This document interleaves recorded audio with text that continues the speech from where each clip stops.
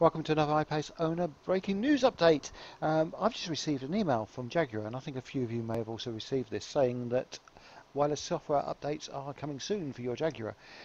This is very similar to the email we received earlier in the year when the first trial of software over the air took place in the UK. So I guess only people in the UK would have received that email, but you may remember the video I put up around about then.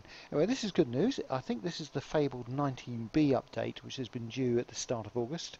It was rumoured to be coming at the start of August for some time now. This is the one which is supposed to fix a few things, like the lack of saving of creep mode, which would be really nice for some people. I've kind of got used to creep mode being turned off now, but I certainly know people who find that very frustrating. It disappears. But yeah, this is going to be a good one, I hope. Hopefully we've got a new car coming in August, effectively.